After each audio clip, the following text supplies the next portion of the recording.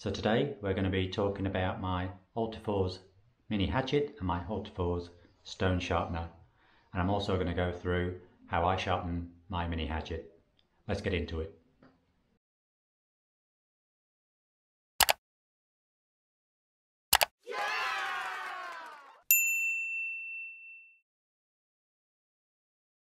Alrighty, let me show you the mini hatchet to start off with. Now this is actually classed as the Hatchet mini hatchet. Now Hatchet is a Swedish lake, so it's named after a Swedish lake. And this is actually hand forged in Sweden. So I'll just take the leather sheath off.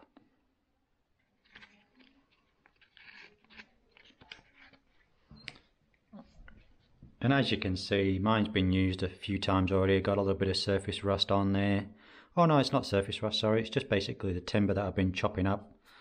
But yeah, so this is basically the short handle, which is very lightweight. It's easy to use and easy to carry. Hence why I bought this one. Basically I can fit this hatchet straight into my toolbox, which is very handy. And it's obviously a little bit lighter than the rest of them out there with a longer handle. The hatchet itself is basically hand forged and made from Swedish quality steel. The steel head is struck 40 to 60 times to increase the density and durability to the head. This axe is named basically after the nearby lake, where Hatchet comes from. So basically the lake itself, Hatchet, was used to basically work the water wheel that forged the head itself back in the day. Now the timber itself is made from American hickory and it's treated with linseed oil. So it's a very good quality axe. Now I did pay $150 for this axe and I purchased it from a little knife shop in Arndorf. Now Arndorf is in South Australia. It's basically just east of Adelaide. If you've never been to Arndorf, I definitely recommend going there. Such a beautiful little town. Another great thing that I loved is that the shop itself has such good stuff in there.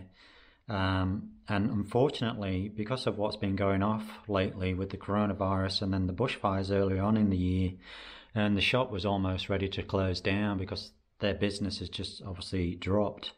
So me just going in there, finding such beautiful quality items in there, I was so happy to spend my money just to help those guys out. So yeah, I'm very happy with this axe so far. Please stay tuned for tomorrow because tomorrow I will show you how I use this axe and how I chop up kindling and how I chop up my firewood for the fire. And I'll give you guys a few handy tips that I've learnt along the way that some of you may not know yet or have ever seen when it comes to chopping up firewood. So yeah, stay tuned for that. So this is the grinding stone for my axe.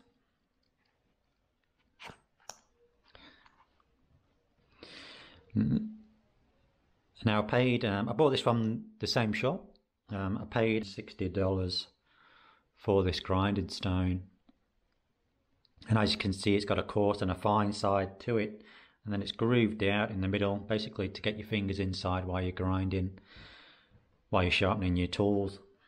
Now the coarse grit is 180 grit, so not overly rough, and then the fine is basically a 600. I don't know if you can see the markings on there already. Now that's not from sharpening my axe itself. I actually use this to sharpen my filleting knife. So yeah, today I basically just wanted to show everybody me sharpening my mini hatchet. And obviously you'll see the before and after. The grinding stone is 75 millimeters in diameter and weighs roughly about 220 grams. Comes with a nice beautiful leather cover for it as well. So very high quality materials that you've got here. Hence why you pay the price for it. Like I've always said, you get what you pay for. Alright, let's get straight into it, shall we? And get sharpening this hatchet. So the first thing we're going to need is a bowl with some water, and you need to basically place your grinding stone into that water. Now if you can see there's bubbles all coming out of the stone. So once those bubbles have stopped, basically that means that all the water has been penetrated into your grinding stone. So we'll let that sit for a couple of minutes. Now if you are going to do this, just make sure you've got a towel, because it does get quite messy, and also have like a nice dry cloth as well so you can wipe off any excess dirt from the actual axe itself. So yeah, while we're waiting for that stone to soak in, let's talk about the sheath that comes with the hatchet itself. The only downside that I've seen to this particular sheath is that the studs to join the leather together are right at the end where you obviously your hack's head blade goes to, which could potentially blunt or cause damage to the axe head itself. But other than that, honestly, such good quality. Just love the smell of leather. Oh, so nice. Alright, so I'm just, I've used this quite a few times already, and it's still a little bit sharp, but definitely needs a good grind on there. I did accidentally miss the chopping, when I was chopping up the wood, I accidentally missed the base and just hit the ground a little bit, hence why there's a few little marks. I don't know if you can see that on the blade itself. So we'll just work it and get those out. Alright, so that should be long enough. So we'll obviously start with the coarse side of the stone, and basically just get a nice comfortable position and just start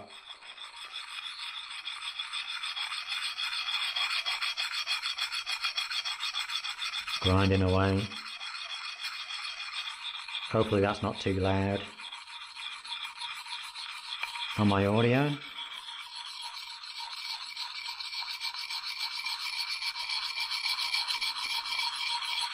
Now when I bought this hatchet, basically you can get a piece of paper and just slice the paper with it. That's how sharp it actually was. So let's see if we can get it back to its original state when I first bought it. So that's what I'm saying about how it gets a bit dirty. That's why you need a towel underneath you, because that's where it's going to get a bit messy. So there's no rush here, just gently work at it. Now this is the area I need to work most on, because that's where I chipped it. All the other edge should be pretty good to go, so I shouldn't really need to get too rough on that side.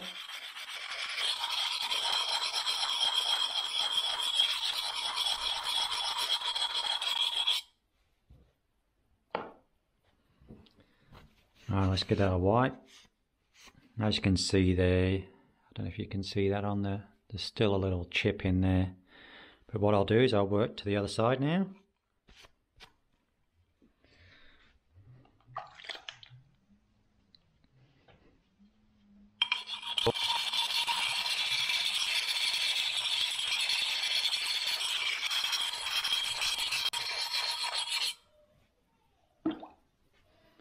Let's take a look at it.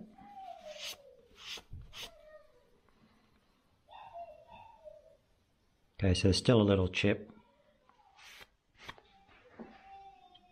Oh, she's sharp though. She's really nice and sharp already.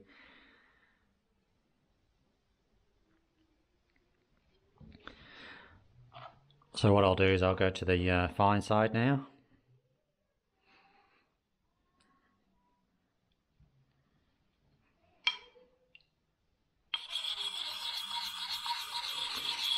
As you can probably tell by the noise there, how much finer this is. And this is where you're going to get that shine back. You just got to be patient when you're basically sharpening any tool.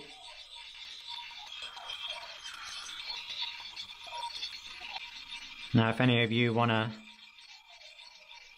have a look at these items, I'll leave a link in the description below.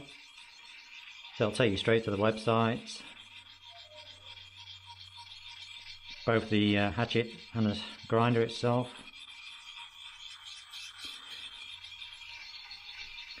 Please don't forget to like and subscribe to the channel as well.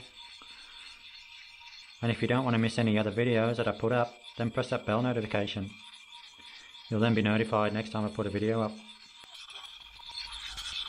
Alrighty, so I reckon I've been working at that for a couple of minutes now.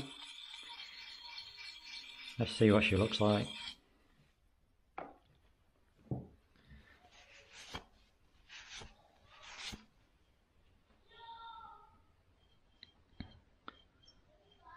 Alright, so she's not too bad. Let's just give it a few more minutes.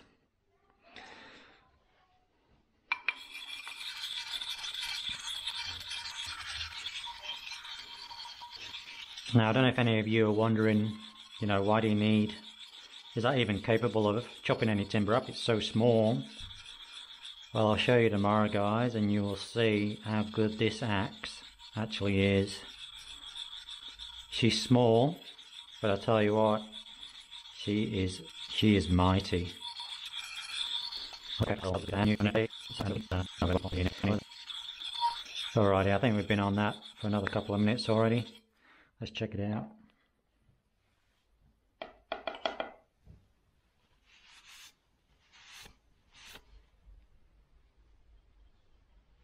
Yeah, she's looking good that side, I reckon. Nice. Alright, let's do the other side.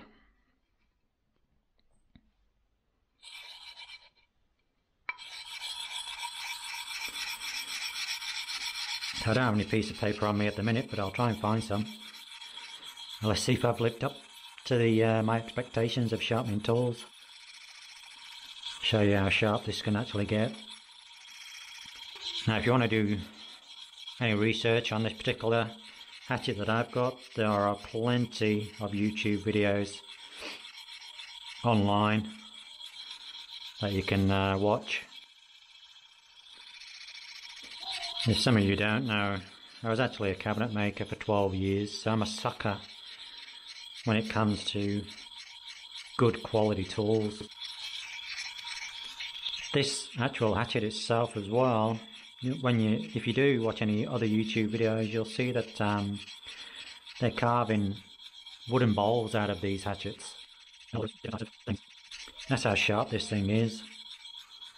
It can actually be used as a carving tool. Now this could easily, if you're out hiking and you're going to be staying in the woods or whatever, you know, like this is such a lightweight hatchet that you can just stick in your backpack. So when you do bunker down, you can quite easily chop some firewood with it. Alrighty, I think we've been going for a couple of minutes on this already.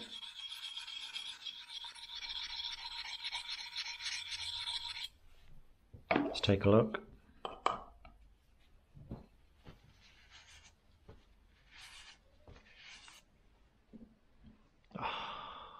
So yeah, I've still got that indent there, but eventually that'll come out. It's not going to prevent me from chopping up my firewood at all. Oh, she's super sharp, so sharp.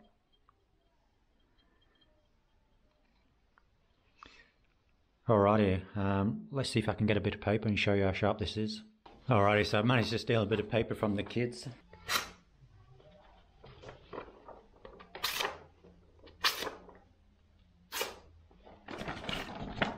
So she's definitely nice and sharp.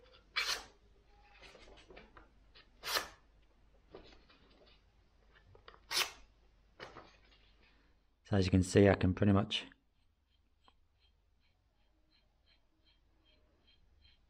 shave my hairs off my arm. That's how sharp this thing can basically get.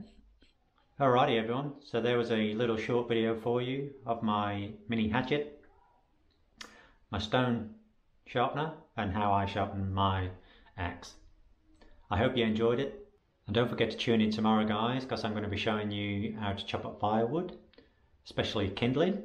And I'm also going to give you a few handy tips that I've learned along the way. So please, guys, if you like the video, don't forget to give us that thumbs up, subscribe to the channel, and don't forget to press that bell notification so you're notified next time I put a video up.